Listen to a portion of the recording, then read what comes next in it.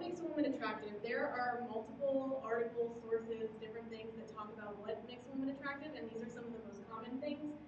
What most people would agree on is that the symmetry of the person's face is a big factor, and also how childlike they look. So if they have like bigger eyes, smaller nose, that tends to be viewed as more attractive. Or if you're a cervix a lot, you just like big butts and you cannot lie.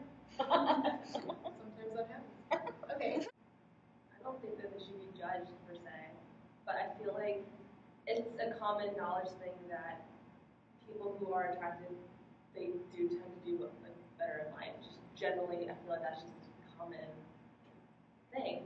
So when people are wearing makeup, I mean, not every single day, like obviously that's your own life choice. But like going to an interview or going somewhere where you want to put your best foot forward, like making the conscious effort to not wear makeup, I feel like just makes it that much harder for them. In theory.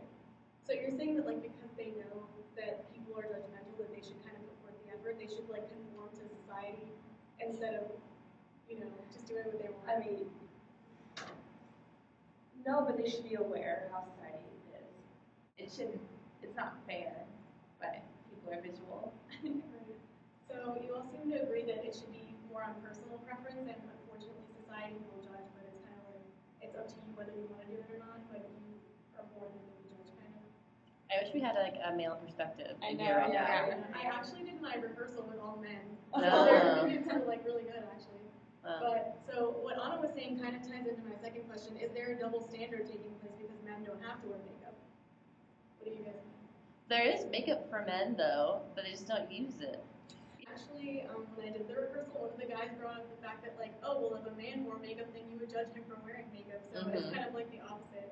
Whereas like we're judged for not wearing makeup, it's like if he comes into the office with eyeliner, they're like, whoa, are you like Captain Jack's hair? It's like what? I also feel like it kind of sucks for me because like you're ugly, like you're kind of ugly, but like for women, like you can put on makeup to make it a little bit better. Yeah. Like there's that,